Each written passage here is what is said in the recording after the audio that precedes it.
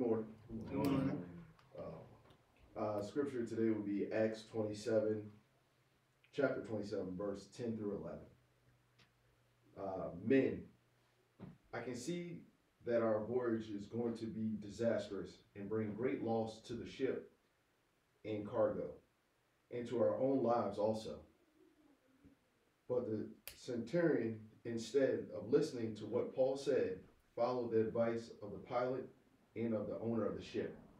Quick backdrop.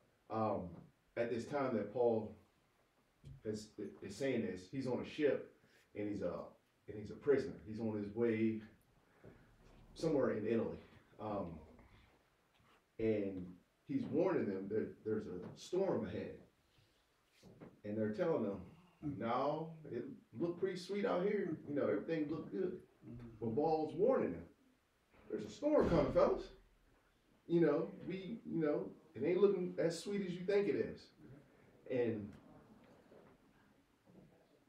they do what they want to do. And they get into some rough seas and they get into some trouble. And it's just like us in life.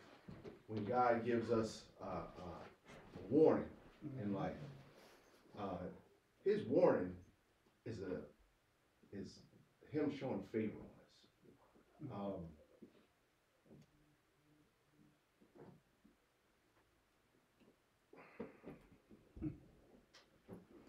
All right. Back to the scripture. Sometimes it's not about you hear God, but what else are you hearing? We hear the word of God pretty often, at least I know I do. And I'm going to use me an example. I hear God, but there's times that I'm gonna do me because maybe comfortable or I just get in my own way. And when I think that I know everything and I get in and I'm doing me, I get into some rough seas. I do. But if I'd have just took heed to God's warning and just say, you know what? Let me seek your guidance. Let me get in your presence. That when that storm does come, I'm prepared for it. Because at the end of the day, he's not on the other side. He's going to see us through the storms. But we have to be mindful and vigilant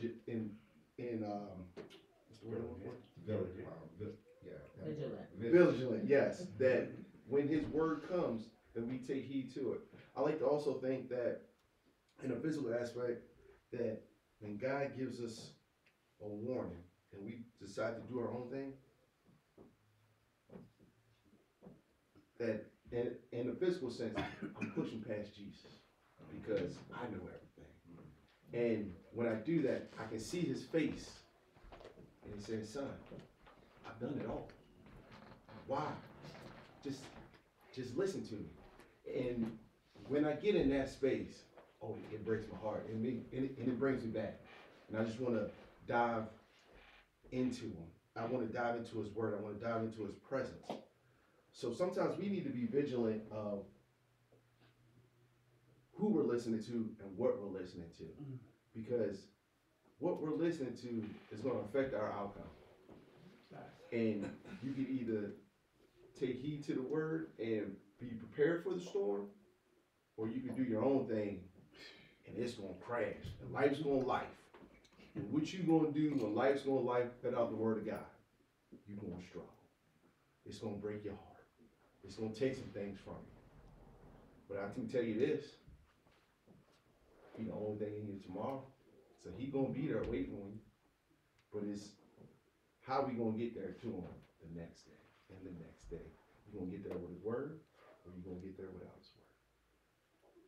I just say that when God sends us a warning, that we take heed to it, that we sharpen our listening skills, that we gravitate towards them, because when we don't, it's going to be rough. Amen? Amen.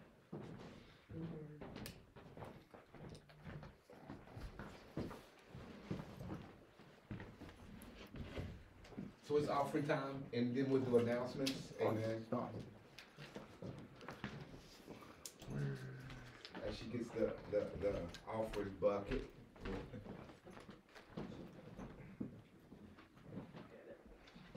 Somebody say give. Give, And it shall be given unto you. and it shall be given unto you. Good measure. Good measure. Good measure. Pressed down. Shaken. There will be an overflow. There will be an overflow. And a lot of times in that transaction, and that is about a transaction, give and it shall be given unto you. That's what we call a transaction. A lot of times in this transaction, you'll find transformation, that you're able to transform when you've applied this process of giving, understanding that it will be given unto you. Now, a lot of times the it that we think about giving unto you, we try to define it because we create the vision. So it's like, I'll give this money, and then we'll say, all right, so now God, your word says that you're going to give money back to me. Well, that's not what it says. It says the it. A lot of times the it is the need that you need that you're not even aware sometimes that you do need. You understand? A lot of times what I found out, it's about my heart posture, that God deals with our internal man far more than he deals with our external. I'm not saying that he doesn't, but God is a spirit. And they that worship him must worship him in spirit and in truth. A lot of times what God gives in those type of transactions is to benefit and that your soul prospers. Amen? Amen. Amen. He puts you in those positions. A lot of times in your being able to give, God connects you to people. You know what I'm saying? And I can just give you in that thing. So when you give, if you're giving out of a place of need, listen, God will provide your needs. Okay? According to his riches in glory. There's a different type of rich there, okay? So have great expectations concerning your soul prospering as you give in this moment, amen? That's part one. Part two is there are needs that God has positioned and postured the family ministries to do in the community. According to Acts 2:1, in the fellowship of the saints, in the fellowship of people, and loving your neighbor. So you are as an important part of that. On how we approach our community and how we love on our community. And because we live in the world, even though we're not of the world, we have to function in this world. So my peaches, I'm so grateful for you because you took the lead in us being able to apply ourselves in the community in a very real way. So understand that, and the lights have to stay on because that's a requirement in the world system. So when you give, I want you to be aware of those. It's more than just you giving and expecting God to put something in your hand, allow him to put it in your heart. And then number two, as someone that is responsible for the word, he says, love God, but then he says, love your neighbor. You know what I'm saying? So those are the two ways in which we give today, okay? So let those thoughts, those principles govern your heart as you give. Amen? Amen. Amen.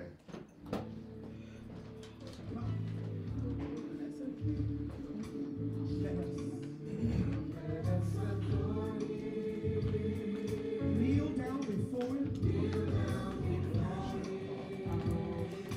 Worship and adore him. I hear you, Chad. No, we don't have cash app. We just have the website. So if you go on thefamilyministries.com.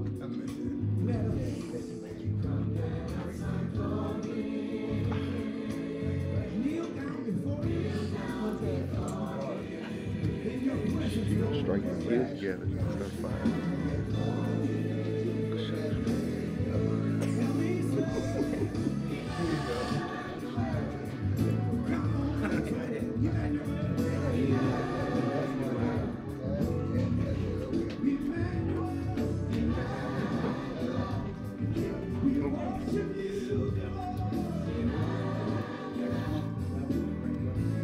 Just make sure that his input, I think it's one. Put one is on. He just needs to make sure he turns his thing on.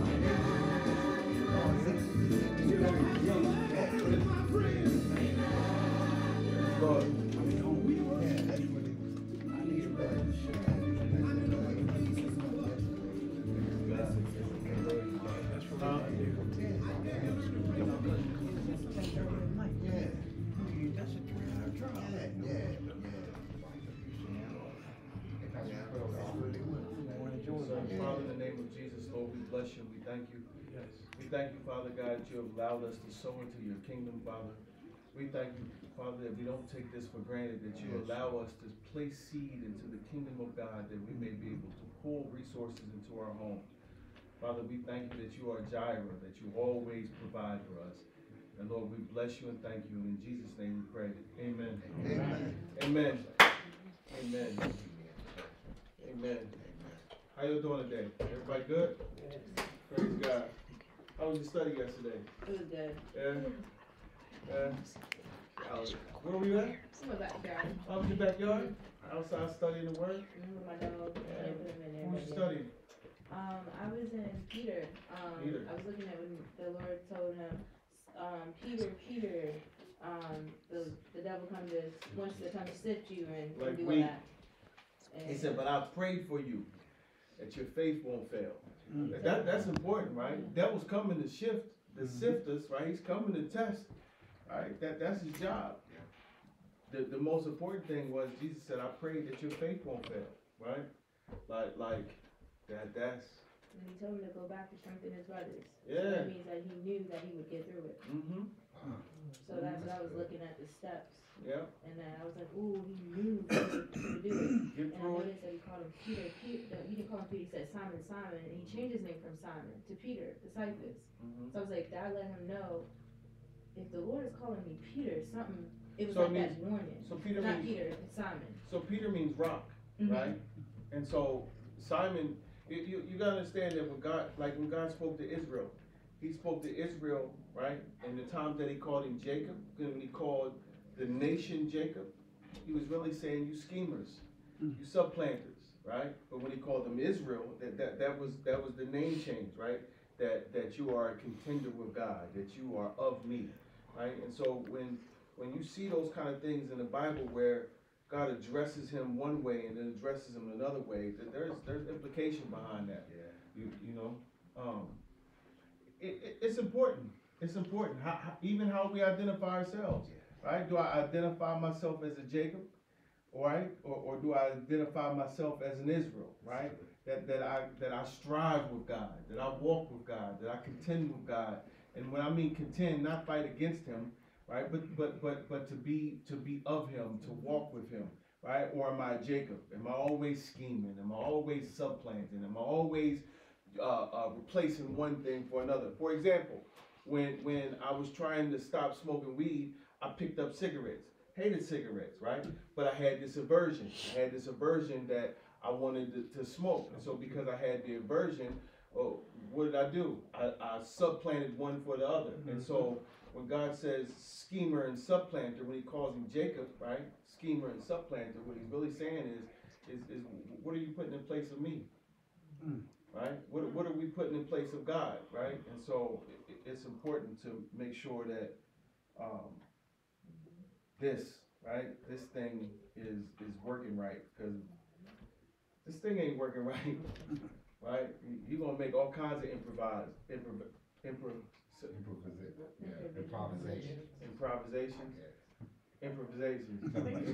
You're gonna improvise. Praise the Lord. But okay, we're gonna jump into this because I got some stuff to teach. This is part 2 of last week, but I named it something different. Last week we talked about the importance of abiding in Christ. But this week I wanted to talk about he that bears much fruit. And the reason why is because last week I kind of was telling you how important it is to stay in him. And I'm still want to tell you that it's important, but here's the byproduct if we do it, right? If we do what he says to do, there's something that comes along with our living, the what we can expect from God, right? And he never fails. Am I correct? Yes. Like God never fails. He never fails. If anyone fails, we fail at just abiding. The habitual fact, right? Abiding means to habitually stay in this place.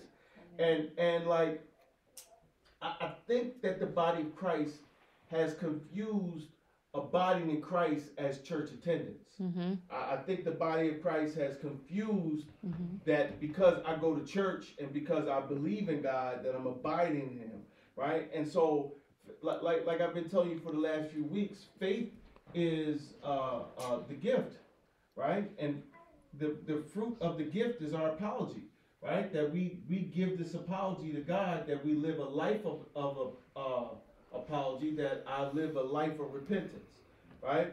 And does that mean perfect? No, I don't think that's capable of anyone's capable of being perfect other than Christ. Right? He was the only one to be able to achieve. But at the end of the day, like we should strive for this perfection. We should strive and work at, right? And here's the problem, right? Like we know where we missed the mark. And what kind of excuses do we come up with to continue in a particular behavior, right? And I don't think anyone's exempt. I think we all do it. That was tight and mean, but it's true. Yeah, because what we like to say is they made me do it, right? That person made me. If they would have done this, I would have did that. And the problem is your response is in you. No one's responsible for your response but you, right?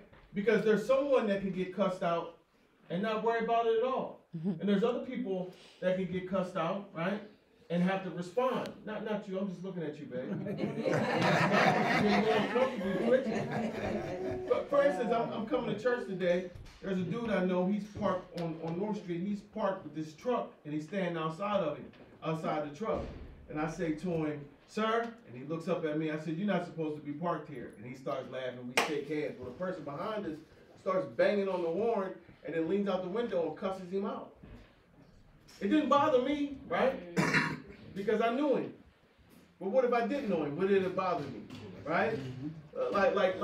This is the thing, right? Do we make excuses because we know the person, but he wasn't blocking my path, but he was going to block someone's path. And so it's important.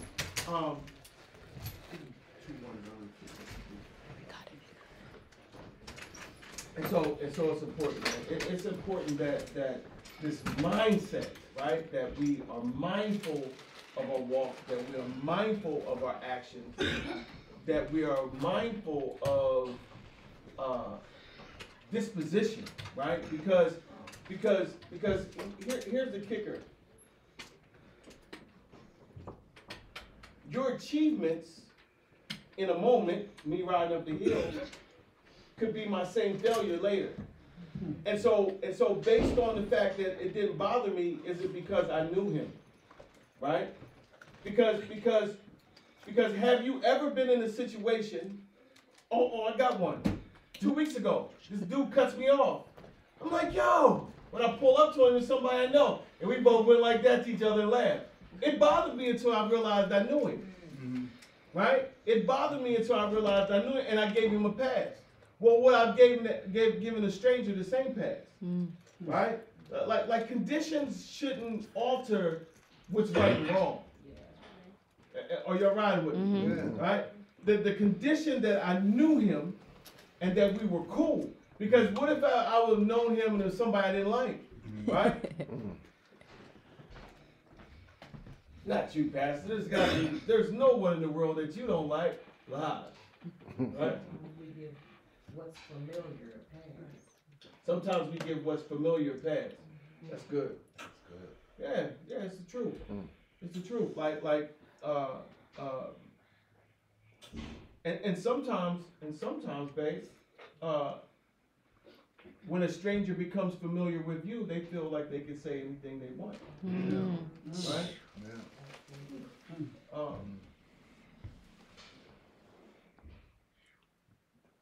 And I don't know how to separate that boundary of a stranger becoming familiar with me. I don't know how to have that invisible wall to allow someone distance that needs distance. I think I allow everyone into that space, and when you allow everyone into that space, you get hurt. But the reason why I do let people into that space is because I want to give you a chance to fail and recover. Because the mark of friendship, the mark of relationship is not in when it's good.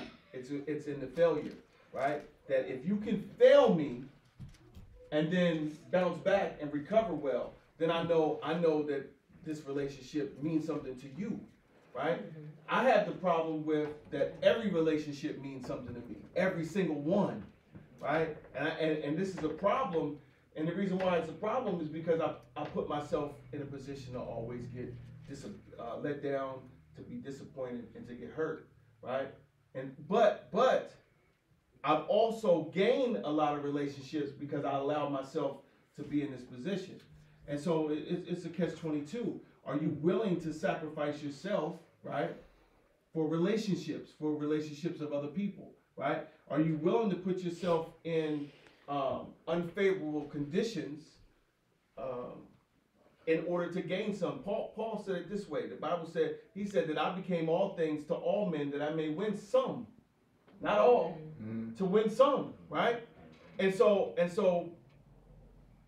learning how to adapt to different people and to different situations is a gift, but that gift can come along with pain. I don't want to say curse, because I don't think God gives gifts to curse.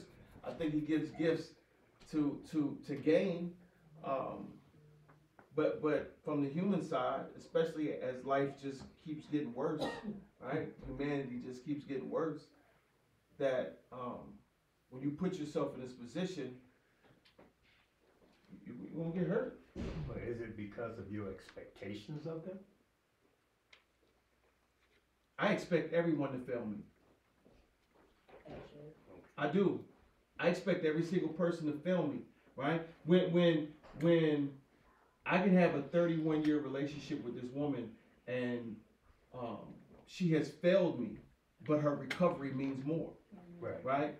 And vice versa, right? I don't know who's failed who the most. That would be you.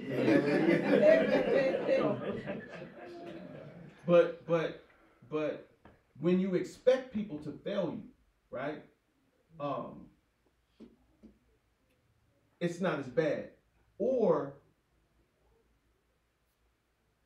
when you allow yourself to not expect failure out of someone, that's when it hurts the most. That's when it hurts the most. Because I can remember my first sermon. I said, don't put me on a pedestal. I'm going to fail you. I may disappoint you, and I may hurt you, right? And so give me space to recover from that. That was the very first sermon. We was in the hotel. Like, I'm going to fail you. Don't put me on a pedestal. I'm not God. I'm going to fail you. I'm going to disappoint you, and I'm going to make you mad, right? Like that's just human nature, and vice versa, right? And as pastor, I don't think people think that I get disappointed or hurt, right? Or upset or let down, right? And there's an expectation I have, because there's an expectation that you have, right, of me, right? And if I don't hold that expectation, there's some side conversations that go on. There's a lot of side conversations that go on when it comes to pastor. But how dare me, right, have that same conversation when I'm disappointed? And so what you have to understand is that relationships are always two ways, right? Huh? When you say that, no one could fail me as much as I failed me. Here's my perspective of all that. Because I failed me so much, and if it had not been for God's grace and mercy, I could list out what woulda, coulda, shoulda. And so my perspective of everyone is that we all have the ability to fail. Right. And so therefore mine is a place of prayer and grace towards people in general, because no one could fail. Like, man, you know what I mean? Yeah, but there's a guard that goes up. This is a good conversation. Let's start here. Good. There's a guard that goes up when someone's failed you to pain, right? Like when there's pain involved, when you've given yourself to someone, you've given your heart to someone, right? And this could be male, not that kind of male, but like friendship male, right? And when you give your heart to somebody like that, and they hurt you, right? Then all of a sudden, the view is skewed. It's very hard to get to a place where I don't view you in a skewed way anymore. It takes time. It takes healing. Right? Listen, and sometimes the healing's one way. Right? The one person goes on and doesn't acknowledge that they hurt you. Yeah. It's a quiet, unspoken conversation that goes on between you two that may happen in the eyes, right? It may happen in body language in the eyes, but it never happens verbally. And you have to either be Christ-like and say, okay, I'm willing to have this relationship again, right? Regardless, because this is conversations that happen on Facebook, right? Conversations that happen on Facebook is, do you have to have relationships with toxic people? Not identifying your own toxicity, right? Hey, you remember, like, when you say that, and like, you covered me, because recently, as big, some things, and I could not recover from it, and I wasn't recovering well from it. But in our fellowship, in our understanding, because we've gone through things, you were able to cover me in a sense that you held me accountable in love to fix that. You know what I'm saying? In my trust in what we've been through and our experiences, I was able to say, okay. Right, I saw you. Yeah. I saw body language. I saw movement when I first came home, right? And I said, and you know, the conversation went, yo, I saw that. I didn't have to say go fix it. I just acknowledged, yo, I saw what you did, right? And he said, yeah, because he was hurt, right? When you have people when you have people sit at your table and break bread with you and eat with you and there's camaraderie and you show up for them and blah, blah, and then all of a sudden, because you're viewed here and not here, right? This is what happens in church. People view leadership here when it should be viewed here, right? Like because God is still holding me accountable on the same level that he's holding you accountable on. But people like to throw us up here. And so when that happens, right? The fall is not to the same plane that you're on. The fall in the other people's eyes is way down here, right? And so now I got to work my way back to your plane. And not only do I have to work my way back to your plane, I got to work my way back to your expectation of me. Listen, I refuse to allow you to put me way up here. I won't let you. I won't let you do that, right? I won't let you, right, give me a false viewpoint. I'm human, right? And the only person that can hold me accountable to that way is God, right? And that one that moved from my right to the left, right? She has a very high expectation of me, right? And when I fail, she's on my neck. She's on my neck in a very Loving? yeah, but her love hurts sometimes. No, it's just direct. Oh. It's not meant You to be can't hurtful. discount It's just direct. you can't discount my feelings. Okay, true. It hurts sometimes. I know you love me, but your approach sometimes, right? Like you say about me, my Because of approach. my expectation, that's why. Right. You and who I know you are, and how. Not the pastor though. No. Right. the See, this is man. what I'm getting at. Who I know you are as a man, Right. period. Right. Sometimes my expectation. Say it again. Say that part again. Bring that beat back. My expectation of you and what I know that you know, what I know that you know makes me sometimes be like, come on, man, because I know you know, and I know you know better, or I know you know how, right? And it's like, okay, what I always say, don't teach me all this Bible if you don't want me to use it.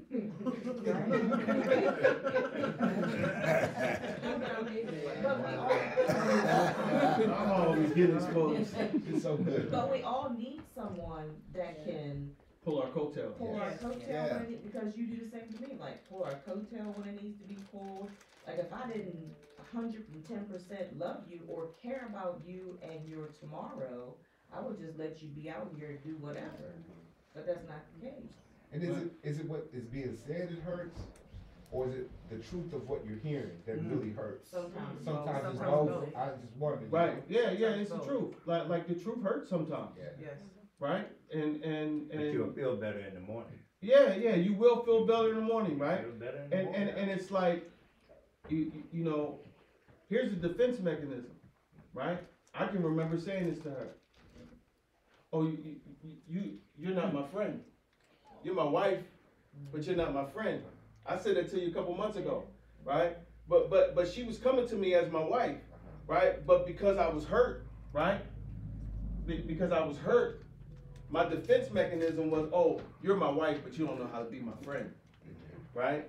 And that was just the, right? That's a stiff arm. Give me some room. Back up off me a little Knowing bit. that I've been more of a friend than your friend. Right, exactly. Be more a friend than my friend. But that was a stiff arm, right? Like back up. Come on. Could the Lord be using her as Always. as a part of the pruning process? Always. Yeah. She's That's my why- helpmate. Why it could hurt a little bit. Always. Amen. And what's important A too- good wife will always Part of the be pruning about a part of the pruning process. Well, the important thing is, and I've learned this over the years, is a lot of times something that I might say, I could maybe sometimes see on your face, you know I'm telling the truth, or I just know you know I'm telling you what's right, and we'll just go on, and you'll either come back around later and say, you know, babe. Or you'll come back around again. No, or even if you don't verbally acknowledge, you might show me in your actions that you grab what I said and you know to switch some things up or whatever. And what's important, wives or husbands, is that you don't always have to say, I told you. You know what I mean? It's like, just let their changed behavior or whatever be the only thing that you need. Like, it's not up to me I'm not his mother. But you know what? This is where like something may happen to me that I don't like, and I may not have responded to the person, but I tell her how I feel about it. Like she's so dialed in to how I function, right? That when I tell her how it made me feel, she may be standing there and she's like this, right, listening, and she'll go. That spoke a million words. Right.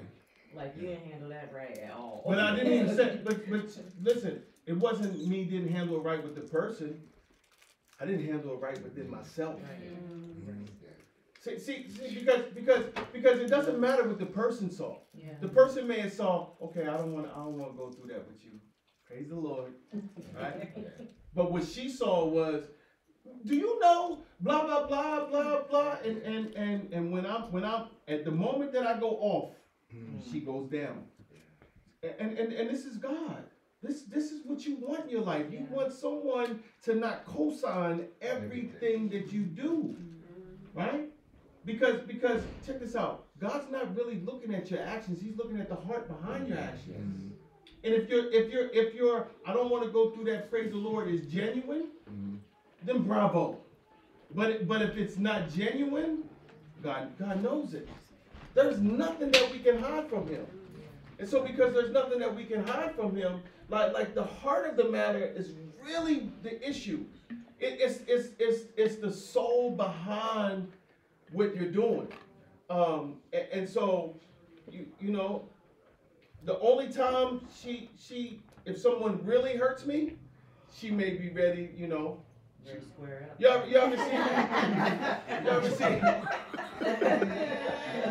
ever see that meme where the guy got his hands behind his head, but she got his hand on his gun behind his back? Yeah. That's her.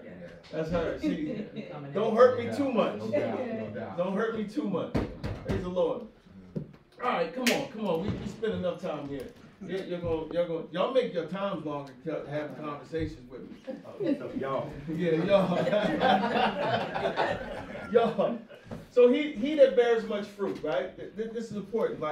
Like not only do we go to church, not only do we believe in God, but there's something that's happening. There's a change that's going on. There's something that's happening. There's something that is being poured out of me, right? There's something that I'm willing to give back to the kingdom of God, right? And so this is not like service in a way to like I'm preaching. This is not service in a way where I'll usher or I'll work the sound and the can. This is not that kind of fruit. This is individualized, right? Think about what we've been talking about. The vine. The vine produces many branches. Each branch is expected to produce fruit. Everything that comes out is supposed to come out in clumps, right? We're talking about grapes. Everything's supposed to come out in clumps, right? And so you are the only one that can examine what kind of fruit is being produced from your life, right? There is no one else that is peeking in your window but God. There is no one sitting beside you but Holy Spirit. And so just because you see me posting a video clip every day, does that mean that I'm living a godly life? No, right? Only one that knows that is God, right? And so it's important, right, that abide in me and I in you. Like we just can't get past this, right? God didn't say, I'm going to abide in you, you abide in me. No, Christ said, listen, you come here. And if you come here, I'll stay here with you, right? I'll ride this thing out for you. As the branch cannot bear fruit of itself. And also what I want you to remember, just because you call yourself Christian doesn't mean anything. Because the few verses back, Jesus says, every branch in me that does not bear fruit, he cuts it. This is not the pruning process. You're faking. You are faking. So this tells me that there's parts of him, there's parts of the body, there's a part of believers that are not willing to be who they say they are authentically when no one's looking, right? Listen, we wouldn't even be here if I wasn't an authentic Christian, not an authentic pastor, preacher, right? Because she would expose me. Trust me. Yeah. Well, she does, right? Yeah, We have right. weak moments. We're not about to play with this. Abide in me. Right, we're not going to play with God. Wait, listen to me though, y'all, for real. That's good that you said that. Who are you fooling? Us? Or you're fooling your pastor that you're a good Christian, right? You're fooling yourself because that's it. Man, God is just like, hello, I'm here, right? Accept and abide in the vine. No more can you except you abide in me, right? I am the vine, you are the branches. He that abides in me and I in him, the same bring forth much fruit. For without me, you can't do anything, right? So listen. When you say that I'm a believer, when you say that I'm a Christian, what are the very first things that come to your mind? What's the very first thing that comes to your mind? Listen, fruit-wise, what is supposed to be produced from my life? Love. Okay, give me another one. Long suffering. Okay, give me another one. Huh? Patience, peace. Give me another one. Huh? Joy. Okay, so check this out. These things are a byproduct of being in him. How do you maintain the garden? Pruning it. Okay? Watering. Okay. So what does that mean when it comes to Christian activity? How do you water your life? Stay in your word. The word. Yeah. All right. So worship, application, prayer, fellowship, right? Right? These are church things, right? Is reading the word church thing? No. That's a life thing.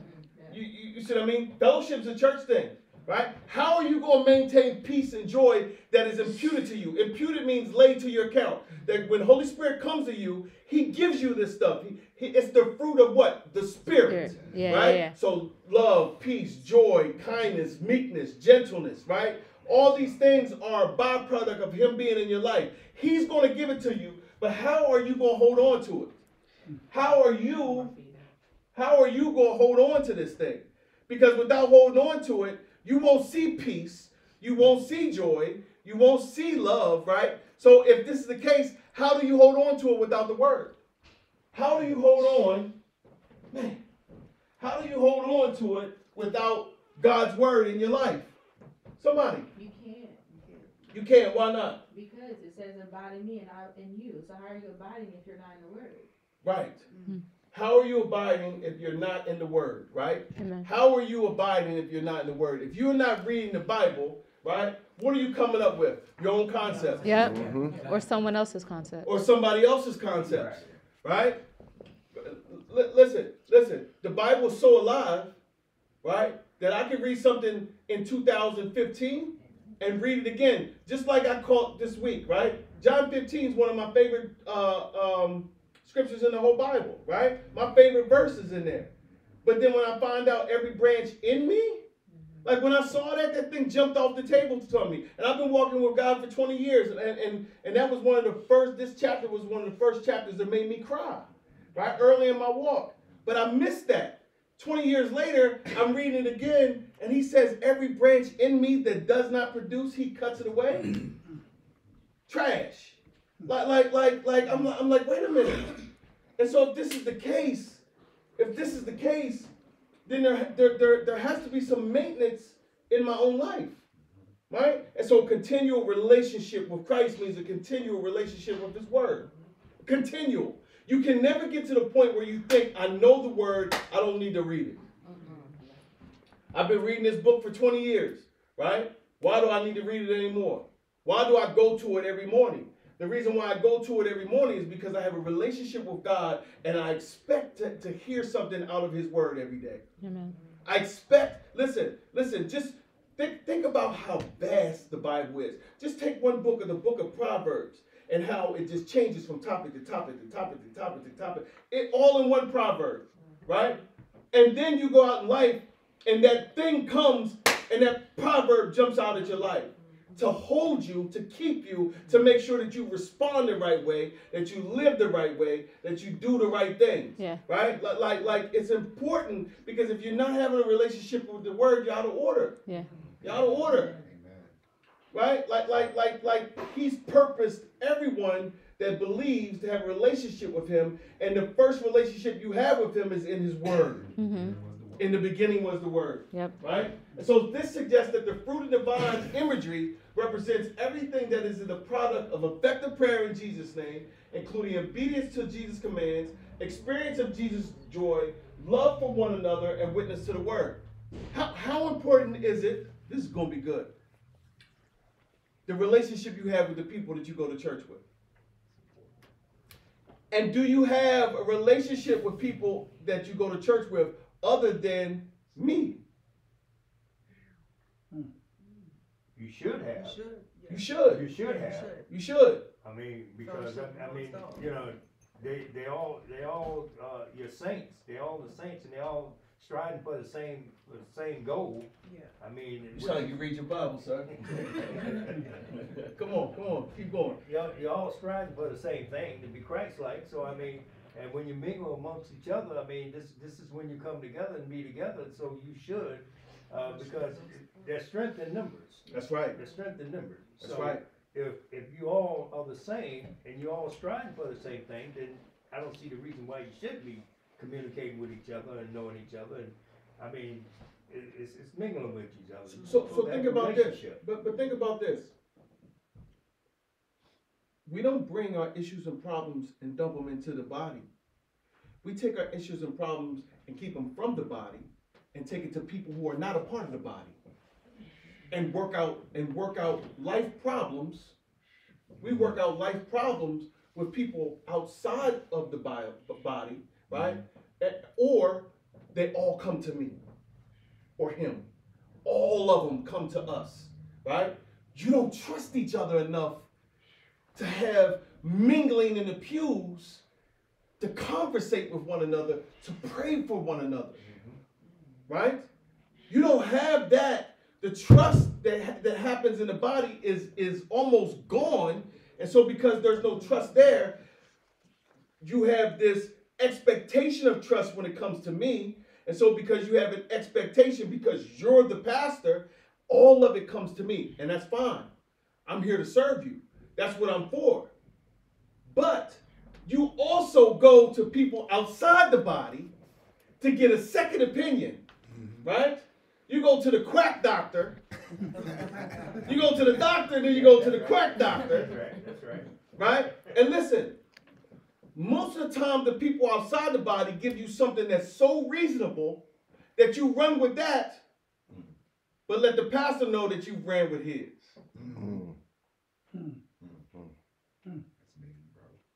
And then I have to keep coming back dealing with the same issue because you won't take Bible advice and you keep taking world advice, right? Come on, let's get it. The fruit is nothing less than the outcome of preserving dependence on the vine, persevering dependence on the vine. The fruit is nothing less than the outcome of persevering dependence on the vine. Listen to me. If the branches are a part of the vine, that means that we're all in this thing together. Like it's important to understand, like building relationships in the body of Christ are the most vital relationships you can have. Like you have to find people that you can trust. You have to find people that you can spend time with. You have to find people of like precious faith, right? And a lot of times what we find are people that are like-minded and not like faith. And so like-minded, right? Listen, hurt people. Ain't that what they say? Right? And so if we don't find people of like precious faith, we keep running to hurt people, right? And hurt people allowing us to mingle our pain instead of mingling our faith, right? You need somebody to talk you off a cliff instead of running and jumping off the cliff with you. Amen? Amen. Come on. Driven by faith, embracing all the believer's life and the product of his witness. So Psalms 1. Hey, Pastor, how you doing? Psalms 1, right? Blessed is the man that walked not in the counsel of the ungodly. Here it is, right? Here it is. We just said, right, that we run to the world for advice instead of finding someone in the church that you can build a relationship with, right? So blessed is the man that walking not in the counsel of the ungodly. Like, are you going to keep getting your counsel out there, or are you going to find somebody in the church that is growing, right? Not necessarily me, right? And I'm fine with it. Don't think I'm pushing you away. That's not what I'm doing. I'm trying to increase the relationship that you have in fellowship, right? So it says, blessed is the man that walk not in the counsel of the ungodly, nor stand in the way of sinners. Like you have to get to the point where you find someone you can trust. And listen, when someone comes to you, you have to be trustworthy. You don't take their stuff and start running in the street and running your mouth. Yo, there's this girl I go to church with. Like, come on, man. Right? And so nor sitteth in the seat of the scornful, right? But his delight is in the law of the Lord. Because I'm going to tell you something. The reason why they go back to the worldly friends instead of the church friends is because the worldly friends understand the relationship. They understand the camaraderie. And so because they understand the camaraderie, they treat that person because there's a friendship there instead of a bond of fellowship. You see what I'm saying? The bond of fellowship, it should be way stronger than the bond of friendship. Right? Listen, we always talk about blood is thicker than water, right? That's what we say. Well, what it really means is the water of the wound is not the blood of the covenant is not thicker than the water of the wound. So what this tells me is that if my sister, right, is wrong and my blood covenant with him in Christ is stronger, I'd rather go to him than to my sister. Right? If me and my sister coming out of the same womb and she don't know how to keep her trap shut, right? And she runs and tells my business where he will lock it down because of our relationship in Christ, I'll come to him first before I go to her. The blood of the covenant is thicker than the water of the womb, right? So listen, he says, nor sitteth in the seat of the scornful, but his delight is in the law of the Lord. His delight is in his word, right? Because let me tell you something. The more word you get, the less counsel you need. The more word you get, because God will begin to counsel you through his word. The less you have to depend on me. The more you grow up in this thing, the less you need counsel, right? Holy Spirit will be there, right? The Holy Spirit will be there to counsel you. And the reason why is because you're open to it. A lot of times you're not open to it because you won't go to the word and you won't spend the time in the word. You have to spend time in his word. You have to build a relationship with God. You have to build a relationship with the Holy Spirit, because otherwise, right? Listen, he says, and his law doeth he meditate day and night.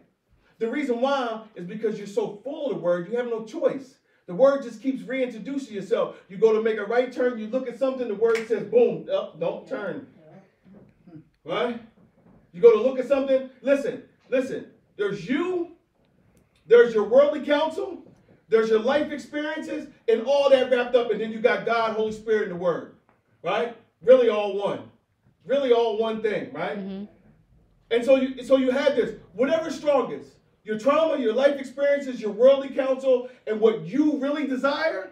Do I desire to fulfill God's law, word, way of life, or do I want to desire what I've already experienced?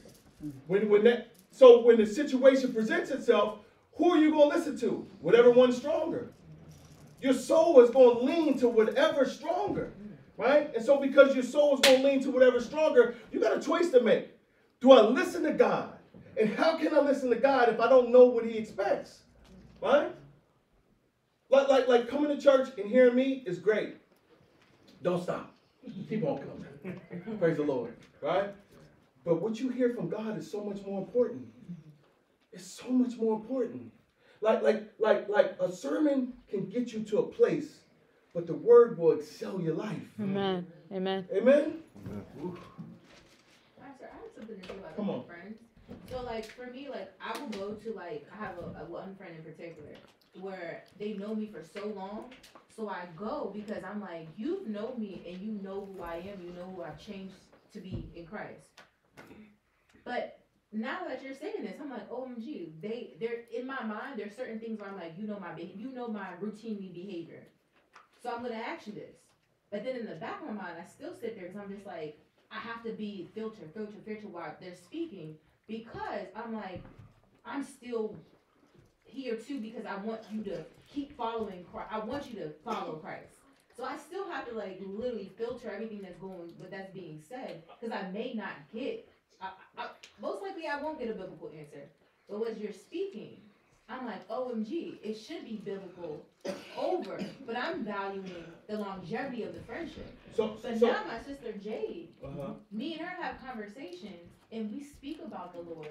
And now when I look at that, because she's known me for longer than the other girls know me, but when we have those conversations, we go to the Bible, and it is very much different. Right. And I don't sit there and I don't feel that filter.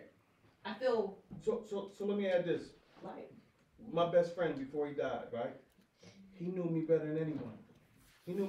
He knows things about me that my wife doesn't know, right? And it's like I would go to him and we would have conversations, and there was always a deep understanding. But it was never a God understanding. Yes. Right? It was never a God understanding. And as humans, we want deep understanding. Yes. We want someone that understands me. Right? Because you know why? There's leadway there. There's leadway for your feelings. There's leadway for your sin. There's leadway for your perspective. When you go to someone that's going to give you God's, it's direct, it's instructional. There's no leadway. It points. The friend allows. God stops and points. And this is the difference. This is the difference, right? Because I just want somebody to understand me, right? That's what we go for. We go for understanding because we're crying on the inside. And so because we're crying on the inside, that person that may not know God, that knows you, right? Well, listen, this is what we just talked about with me and my wife, right? I can't go to her and get leeway. She just said, you can't teach me all this Bible and then expect me to just give you leeway. And it's not going to happen that way. What I'm going to give you are the same instructions you gave everybody else out of the book, right? And so, do you get godly counsel or do you get friendly counsel? And the Bible doesn't talk about friendly counsel. It talks about godly counsel. And so you have to make a choice. What am I going to listen to? Do I want a shoulder to cry on, or do I want to excel out of this situation? Right? Do I want to overcome this situation, or do I just want a pity party? Right? Because when we go to friends that will not give us Bible, we're going to get a pity party. Right? Matter of fact, they might join us. Right? They might, what you want me to do to them? Right? Because in the world we have this thing. If you don't like them, I don't like them either. Why? So that tells me if he was an atheist and I'm a believer, so because you don't believe in God, I'm not going to believe in God either. No. Like come on, right? Nah. And as Christians, we ride with this foolish mentality. Right? Christians do this, right? And your worldly friends will cut you off because you're friends with somebody, right? But the blood of the covenant is thicker than the water of the womb. Amen. And some covenant relationships will last a lifetime. Yeah, yeah. And some of those sandbox relationships will be severed because of Christ. Yeah. He said it, right? Father and son will be separated. Mother and daughter will be separated, right? He said that these things will happen because of a belief system, right? And so you got to choose. Am I going to choose him or am I going to choose me? Because at the end of the day, when you choose a friend, you're really just choosing you. Mm-hmm. The loneliness, the human loneliness that comes along with this walk with God, right? And this is why I'm trying to tell you that when you build a fellowship relationship, like the reason why it's lonely is because you haven't made God friends. Right. You haven't built trust in anyone else. Because the world has damaged us, right? And so because the world has damaged us, right? I can trust you, pastor, because God trusts you enough to give you the title. But I can't trust anyone else. And if we've been sitting in this room for a year together and you have not built a relationship with anyone else but me, think about this. Think about this. Like you go to church with these people. When you going to ask somebody to go to coffee with you? And if y'all don't mesh, like that person was a little goofy for you, it's okay. Find somebody else. You might be goofy to them too. Y'all can be just goofy together. Come on. Let's get into this Colossians, right? Listen, we give thanks to God and the Father of our Lord Jesus Christ, praying always for you. This is where I was going. This is why I was telling you this, right? He said, Paul saying this. He says, we give thanks to God and the Father of our Lord Jesus Christ, praying always for you, since we heard of your faith in Christ Jesus and the love which you have to all the saints. For the hope which is laid up for you in heaven, whereof you heard before the word of the truth of the gospel. He's saying, listen, this love, this hope, this faith is because you have a relationship with the word, right? Because you had a relationship with the word. Since we heard of your faith in Christ Jesus and the love which you have to all the saints. The language used in this scripture is not based on Christians worldwide, right? He's not talking about the people worldwide. What he was talking about were the people that were in the community, in the nearby cities, right? Because a city was a church sometimes. Like the church was the whole city. Well, not the whole city. Don't get me, listen. There was one church in one city. Let me put it that way, right? But then in a nearby city, there may be another church, right? He's saying the Greek intends to identify the Christians that are in close by cities and traveling Christians, the ones that are coming through. This means proximity. Like we heard of how you treat the people in proximity that are believers. Like this is important. This is important. He said before you save the world, you just dealing with the people that are coming across your path. Like there's a love that you have for the people of God. The Bible says this: do good to all people, especially those of the household of faith. Amen. Especially those of the household of faith, right? And so we get so selfish in this word, right, in this life, that we come to church by ourselves and we leave and go back to the world. We come to church, we get a little bit, and then we go back to the world. When are you going to leave the church and stay in the church? Right? When are you going to act like you called out? When are you going to abide? Right? And not just operate because I have a faith in God, but I have fruit from God. Amen. Right? Because this is where we're going. This indicates that people that are in your proximity are extremely important. Before we can take the world by storm, we have to take care of the body. Blah, blah, blah. I just said that. The church of Colossae understood the importance of praying for one another. Paul starts his letter by affirming the Colossians' faith in Christ and their love for all God's people. He highlights the impact of the gospel in their lives and acknowledges their spiritual growth. If you can't measure your walk, right? Listen, the mark of measurement when it comes to a Christian walk is what you don't fall subject to when it comes to sin. Let me say that again. Yes. How you measure your Christian walk is what you overcome. Did I say that? No, I didn't. I can't say it again. What you overcome when it comes to sin. I can say that part. And this is it. This is it. You can't overcome without the word. Yeah. Correct. There's nothing checking you. Pastor's not there to check you. The church is not there to check you. There's nothing there to check you. And listen, Holy Spirit's there, but if you don't have a relationship with him, you don't. Yep. People have more of a relationship with going to church, and it's a great place to start. It's not a great place to finish, right? Because there's going to come a time when you get old and you might not make it to the church, right? You might not make it. Say it well. But you're going to need God. As long as there's breath in your body, you're going to need God. Yeah. Right? And so you build, he said, serve God in your youth. Like say it again. Remember now thy creator in the days of thy youth. Woo. Evil days come nigh. Know the years draw nigh. Speak up. Say it louder, The please. scripture says, remember now thy creator in the days of thy youth, while thy evil days come nigh, nor the years come nigh, when thou shalt say, I have no pleasure in the world. Oh, you know that, Joe. You know that scripture. Oh, yeah. Yeah, you know that one, right? Yeah. Oh, yeah. So praying for one another produces fruit, right? Praying for one another produces fellowship and unity.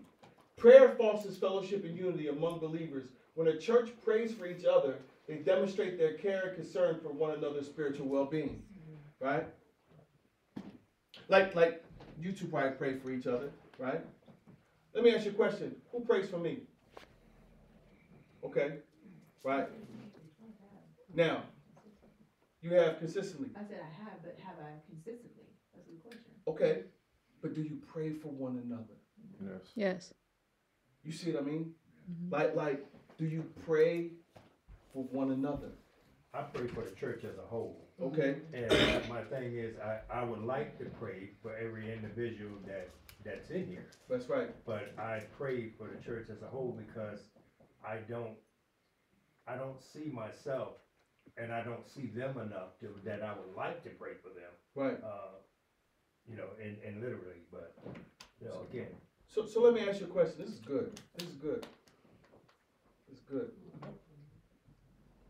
Would you be willing to have small groups that bring you out of your comfort zones during the week, where you start meeting for coffee, 3 or 4 of you together? Name your little group, your little clique.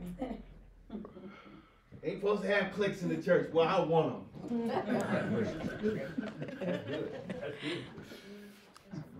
We started a small group before and it was working, right?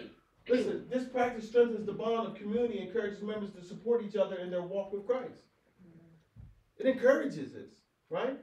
Not only this, but then you invite people to your small group, not necessarily church. Let them get a taste of your life, right? Yeah. Let them get a taste of your life because it's important. Yeah. It's important to have this fellowship and unity. Look at this. Spiritual growth. Prayer plays a vital role in spiritual growth. By lifting each other up in prayer, believers can intercede for one another's needs, challenges, and spiritual development. This collective support helps individuals overcome obstacles, deepen their faith, and mature in their relationship with God. Like, do you think that Sunday's enough? No. No. Huh? Come on. I was going to say, like, one thing that I'm learning with Bible study hall is that we're now to the place where we've done it consistently enough to where we are building those intimate relationships where anyone will come in and drop a question and be like, hey, this is where I'm struggling. Like, or this is where I don't have understanding. And we all come together in that space, all 8, 10 of us, and we just dig down into it. When's the next one? Actually, this Saturday, coming up. This Saturday, right? Come on. Encouragement and edification.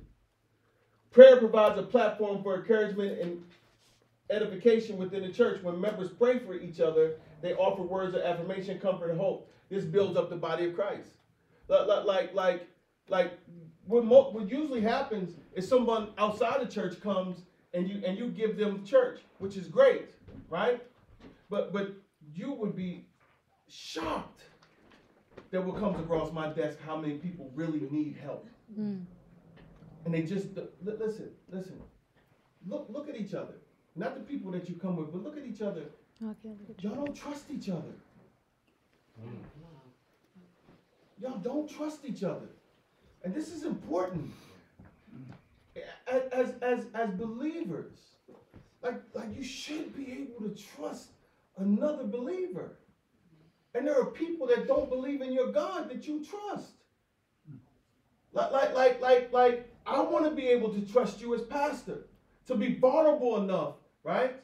Where I don't have to spend 2 or 3 hours on the phone with him, just dumping on him constantly about what's going on in my life, because I can't trust you. Then I got to go to another pastor, right, and give it to him when this is who I spend my time with the most. Like this is, come on, Alima. All right, so, but also, and I'm just gonna bring this up, you know, the church also is for broken people, right? And not everybody is at that maturity level or where they are, where they could possibly be trusted with everything. So, I mean, you have to have wisdom in whom you can confide in and who you do trust, because everyone's on a different path. Everybody's at a different stage in their walk. You're exactly right, but you know what brings us all to the same maturity level? The word. The word. This is it, right? And you're right, right? You're right. Everyone's not at the maturity level, but when you live this, what I'm getting at is living this for real, Right. right? When you live this for real, you'll reach a place of knowledge, you'll reach a place of wisdom, you'll reach a place of understanding, you'll reach a place of compassion. You'll reach so many different levels inside of yourself that you didn't know that were in you, right? But as a believer, everything that is in God is already forged in you. Every gift, every fruit, everything that God is in you. You have to now take the opportunity to develop it within yourself, to submit to God. This is what this is about, that we yield to God. We yield to his ways. We yield to his understanding. We yield to his way of doing things. We yield to God. And as we yield to God, all this stuff starts swelling up on the side of us, changing our perspectives, changing our ideology, now fixing us into a place to where I can handle your truth and hold it and put it under a lock and key, and then we can go and fellowship over coffee and have this thing and work this thing out with each other. Amen. You know, like when you say that, you're like, this is so important. Those that have been coming to Bible study, what you're teaching right now is at the basis of where we're at in this. And this was the example. We was in Acts 2:1, and we look at this 40-day period, this 50-day period from Jesus' resurrection, where he told them don't move. And we came to the revelation that he told them no, don't move from this place because he needed them to fellowship. Amen. There was so much argument and fussing and fighting going on before this time.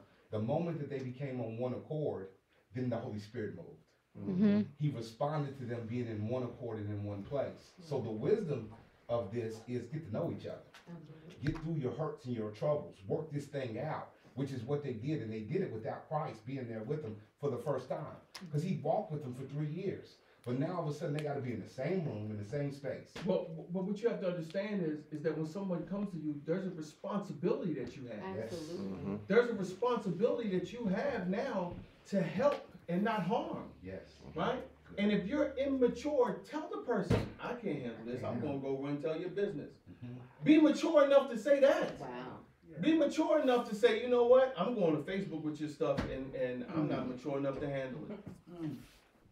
That's real. Mm-hmm. Because you do more damage, man. A person's coming to you for help, right? And you don't have the maturity level to lock it down and to really help someone. Do you think that you're here for you? No. No, God didn't leave us here for you. He left us here for the world. True. Go ye into all the world and teach them to observe what I taught you, is what Jesus said, right? And so do you think that this walk is about you? It's not about you. It's about him, right? And so when hurt people come, we should be in a mature, listen, we should be at such a maturity level that we can handle more.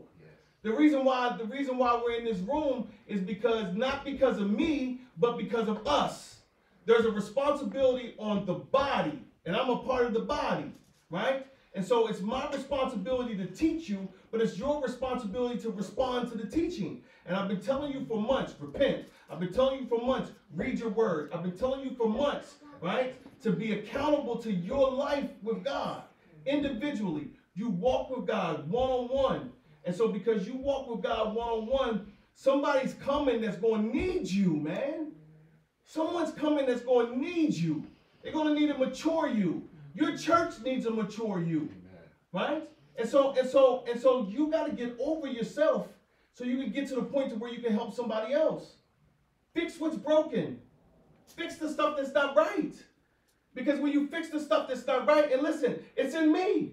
Mike, he's sitting right here. Mike. And I don't even call him. Hey, PJ, what you doing, boy? Hey, I'm just checking on you. You all right? No, I'm not all right. Yeah, I'll go right in. No, I'm not. That happened for a whole year. Am I lying? For a whole year, I'm not right. I got this problem, Mike. I got this issue. He didn't take it to no one else. He didn't take it nowhere. Maybe to his wife. I don't know. But she didn't take it nowhere. I didn't hear the conversation come back. Does this make sense? Mm-hmm. Right? Like this is what he's helping me on. And then this is what he says. We say your name in the morning in prayer. We say your wife's name in the morning in prayer. Like you should be calling out the family ministries in your prayer.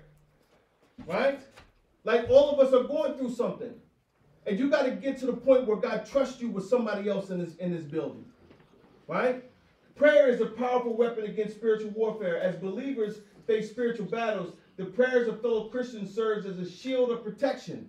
Like I need you. Right? When I ask who prays for me, right? Like be specific. Lord, we pray for our pastor that his joy might be full. No, listen, that the enemy stays off his back. That's what I need you to pray for me about, right? That I overcome temptations, right? This is the stuff I need you to pray for me about, right? That I live according to God's will and purpose for my life, right? Yeah, amen. Yeah, this is important. This is important. Like fight for me, because I fight for you. You might not think so, but I do. I fight for you, right? And I'm concerned about you, right? Now I need you to be concerned about each other. This is how this house gets strong. This is how we get strong. And it's not about the numbers. It's not about how many people come. It's about how effective we are, right? That the enemy says, we either need a stronger war against this church, or we're gonna leave this church on and go on down the street somewhere, right? And the warfare is for them to keep people away from us, right? Not God saying that you're not responsible with the people that come with you, to you. Amen? Amen. All right, come on. What time is it? Oh, man, that took all my time earlier. Witness to the world. The unity and love displayed through prayer within the church serves as a powerful witness to the world, right? That people start talking about, man, that church prays. That church sticks together. That church is always doing something with each other, right? Like there's some accountability. Listen, you won't show up for no one else if you don't show up for God. You'll never show up for no one else if you don't show up for God. You got to first show up in that word. That's the first place you got to show up. And if you don't understand, it's because you won't spend the time to gain understanding. God unlocks understanding. And so because he unlocks understanding, right, is he just going to give it to you because you asked for it? Yep. He will. Mm-hmm. The Bible says if any man lacks wisdom, let him ask God who gives it upbraidedly. Like Lord, I don't understand. Show me. And are you willing to tarry there for a while until you get understanding? Or you don't be a skipper. Don't skip around. Don't hop around. Stay. Stay in that word till you gain understanding. Till your life's altered by a scripture.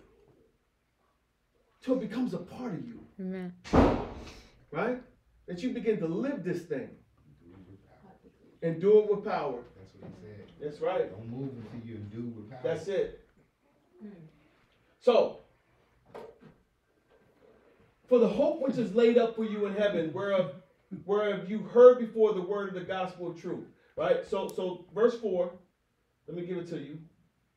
Ooh, hungry. since we heard of your faith in Christ Jesus and the love which you have to all the saints, right? For the hope which is laid up for you in heaven, whereof you heard before in the word of the truth of the gospel, right? The word here is where you find hope, where you learn about what is to come, what type of love that is extended to you, right, in the word, which is coming to you as it is in all the world and bringeth forth fruit. Is God still producing fruit in the earth? Yes. Yes. How? By pruning. By pruning, yes. No, but how? I mean, again. Says Through the believer. through the believers. Through the believers.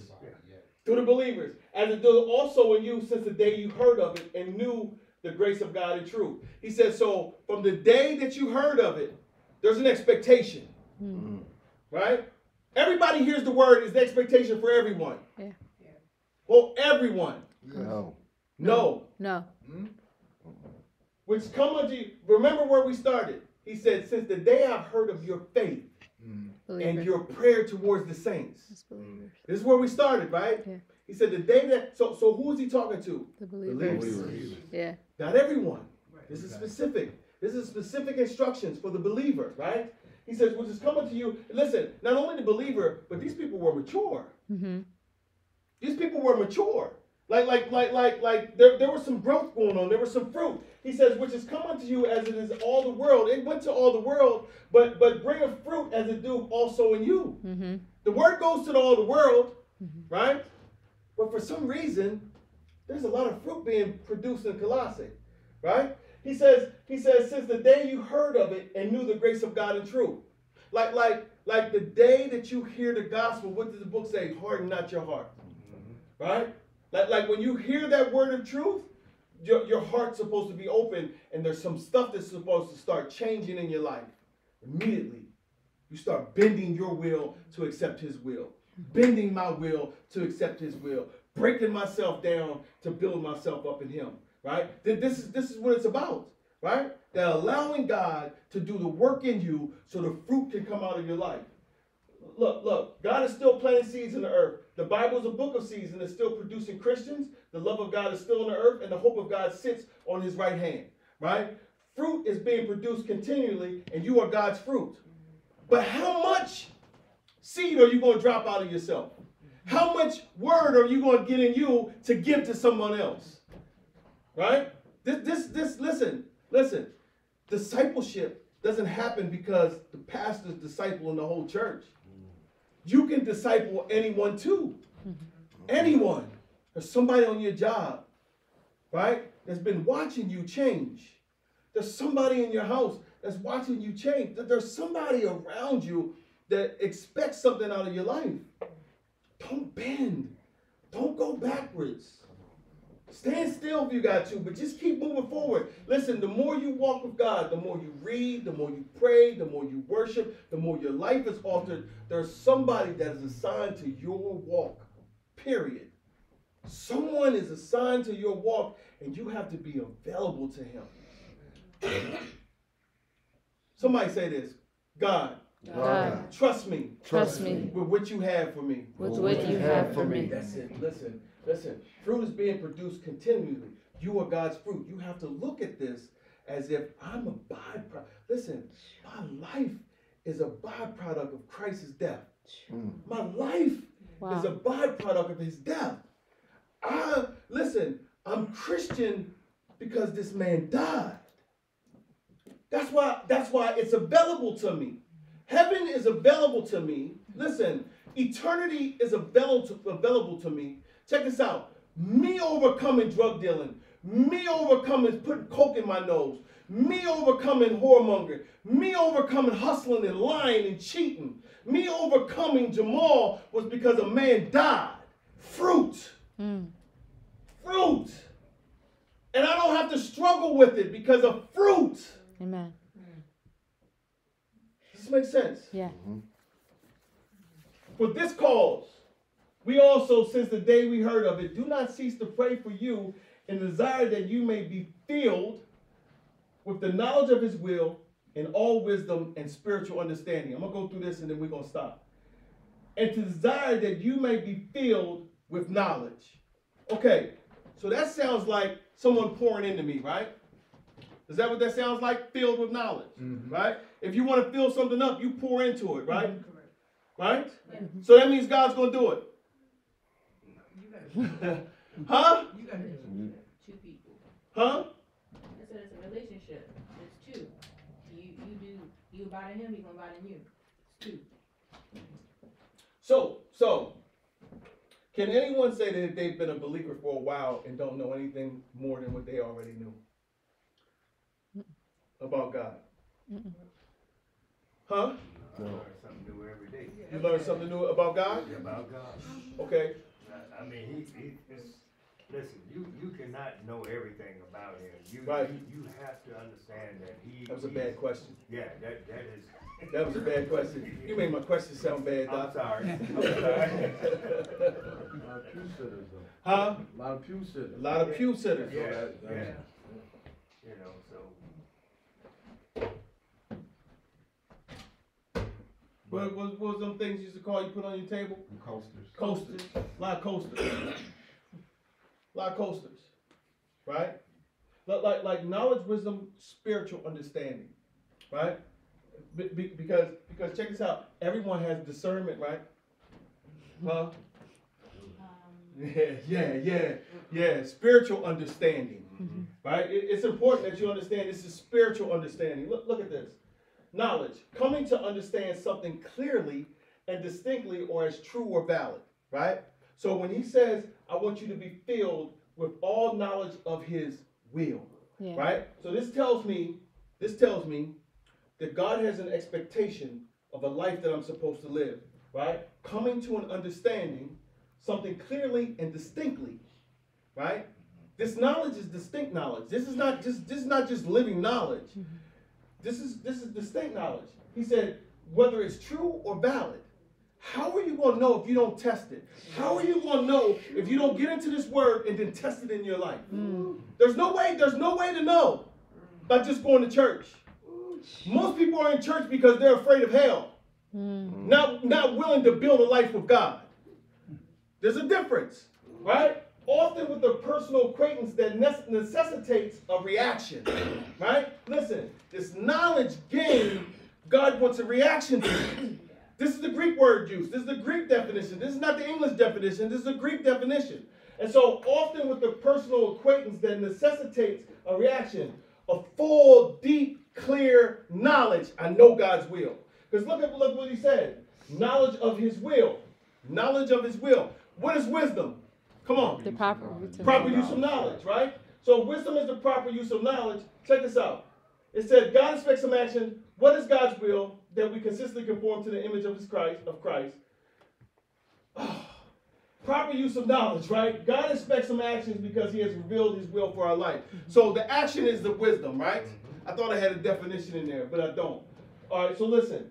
Spiritual understanding characterized by the Holy Spirit. So now your discernment, is it of God or is it of the world?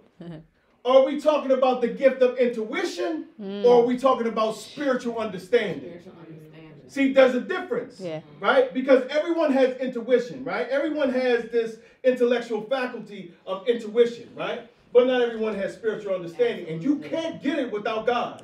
You can't get it without time in his word. You can't get it without spending time in prayer and fasting and laboring over his word, bending to his will. There's no way.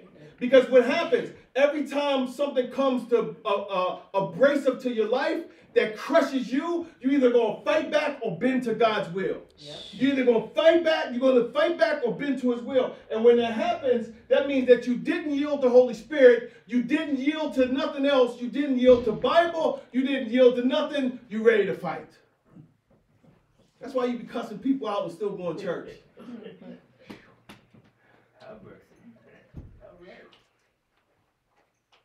And don't tell my pastor. Some people be bold. Look. They call you and tell you themselves. God ain't done with me yet, Pastor. See, let me tell you something though.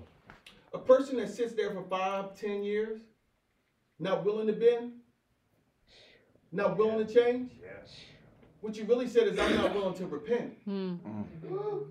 Ouch. What did I teach you a couple months ago what repentance was? It's a twin of faith, but what is it? What changes?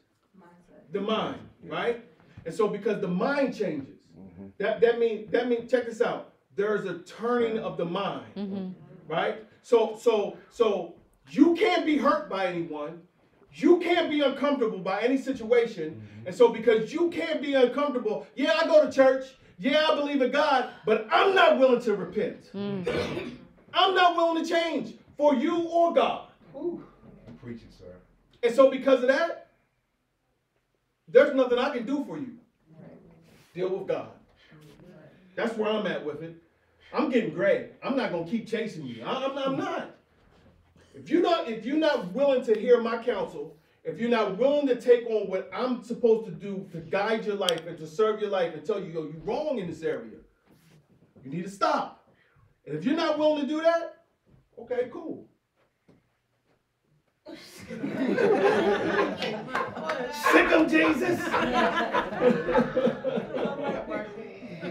Listen, especially the mature Christian life, and its relation to it with an ability to comprehend spiritual matters or the knowledge apprehended through the Spirit. Listen, the person I'm just talking about, not a person, but the idea of that person, when they're alone, they're sorry. But because it's so vulnerable and so weak, right?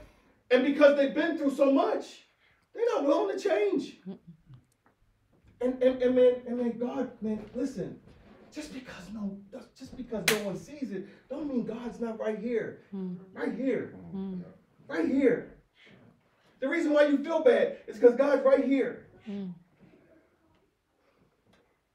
Dealing with you, checking you, pushing buttons, telling you no.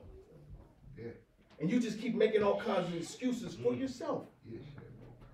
Blaming someone else. If they wouldn't have. I can tell you a story. Just one time I was losing my mind. And I was doing something that was really, really bad. Because of someone else.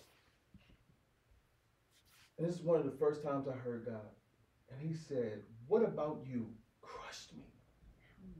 Crushed me. I immediately screamed. Because he flashed it all to me. He flashed all of it to me. I'm outside, 3 o'clock in the morning. I done been sniffing all kinds of coke. I'm outside 3 o'clock in the morning in the yard, saying, "God, I'm sorry. Jesus, forgive me." My wife comes outside with a Bible. It's my girlfriend. She comes outside with a Bible. She gives me the Bible. I'm sitting out in the yard. I can't even see nothing. It's black. But see, this is it. He loves us enough to check us. Yes, he does. He loves us enough to get us to this place of spiritual understanding. He loves us enough to break us to where we come to a point to where we yield. This is what it's about, that he loves us enough to break us, to get us to a place to where we yield. Because when you yield, this is where he begins to fix. When you're not willing to submit, guess who's there? The devil. The Bible says this: resist the devil, submit to God, he flees. Resist the devil, submit to God, he flees.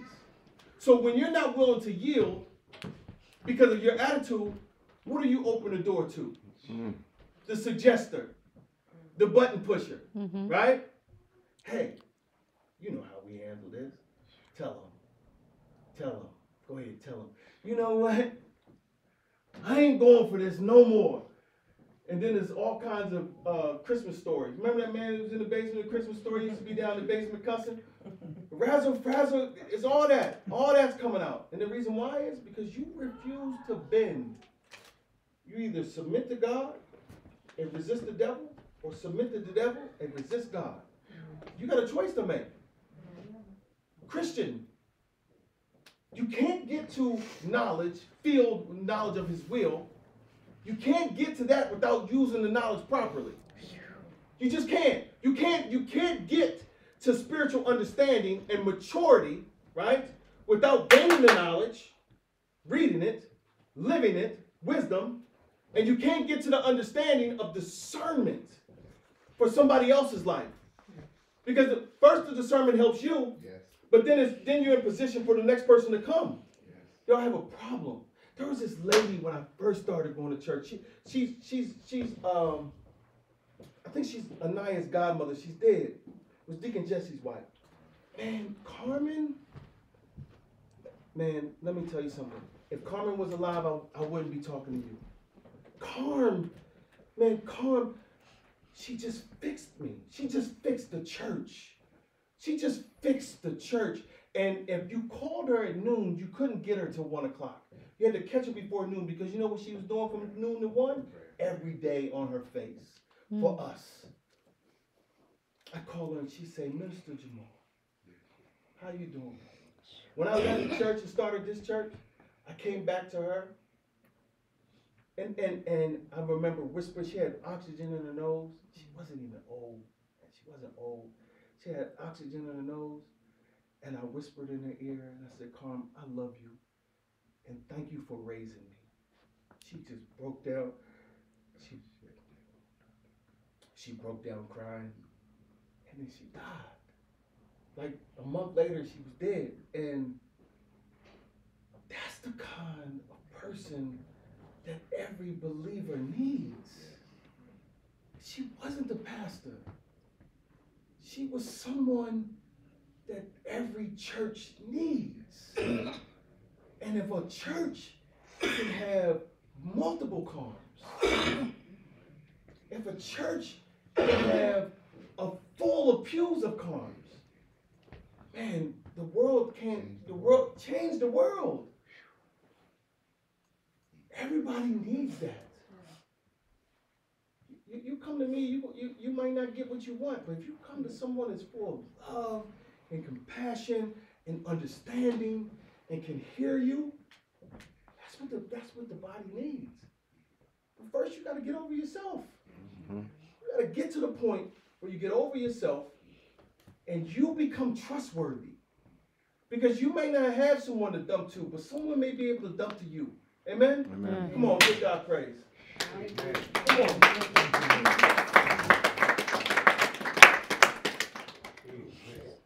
I thought we was going to finish, but we coming back again next week. Not finished yet. We can't move on to the rest of John 15 until we finish this. I know this is purpose for you because Colossians goes back into walking worthy, right? Walking worthy of the calling that you had. Like this is important, right? That I'm producing the life that I say that I am. I say that I'm Christian, right? And so what does that mean? That means a Christ-like behavior, right? That means learning, having the mind of Christ. What is the mind of Christ? That he loved people, that he walked with people, that he taught people. Like, how do you get to that place without this? How do you get to that place? And listen, I'm talking about genuine, authentic understanding of this word and working with God and coming to a place of understanding. Like, none of us in here are children. None of us are kids in here. There's a responsibility that comes along with you saying that I'm a Christian. And we spend so much time trying to fix ourselves that we never get into a place to fix somebody else. And so imagine, I've been pastoring for what, since 2011. Imagine if I just lollygagged with this thing. I wouldn't have been in a place for the last 13 years, right, helping other people. I would still be in the place of trying to fix myself, right? Or just, being nonchalant with it. The only reason why I'm entrusted with your life is because he trusted me with his word, right? That's the only reason why that he puts people in his seat. And listen, I'm not talking about everybody who sits in these seats, because everybody who sits in these seats are not trustworthy. But the reason why that there's no scandals about my life over the last 13 years is because I've been faithful to this word. I've been faithful to God. Someone may say his attitude's a little off, right? He's a little arrogant, right? He's a little arrogant. They can say those things, but they can't say nothing when it comes to scandal. That I live this thing, man. Yes, I have flaws. Yes, I have little quirks that people don't like. Okay, we all do. And that's not an excuse. I'm working on it. God ain't done with me yet either. Praise the Lord. But the reason why you entrusted, well, I've been entrusted with you is because I'm scandal free. This book governs my life.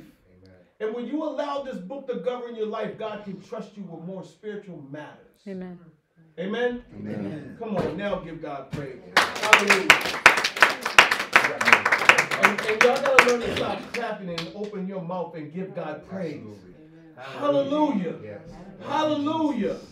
Hallelujah. Hallelujah. Hallelujah. It's uncomfortable, ain't it? No. It's uncomfortable. Hallelujah. Hallelujah. Yes, hallelujah. Hallelujah. You got to give God praise. He wants the fruit of your lips. Yes. Amen? Amen. I don't mind being uncomfortable. Hey. You know, it's okay. Yes, it's okay. Hallelujah. Yeah. I know this is a teaching ministry, but God wants the fruit of your lips. This is part of relationship. This is a part of relationship building, that you come out of this uncomfortable place and find comfort in him. Right? To find comfort in God. Jesus, to find comfort in God. He that bears much fruit is comfortable in the vineyard.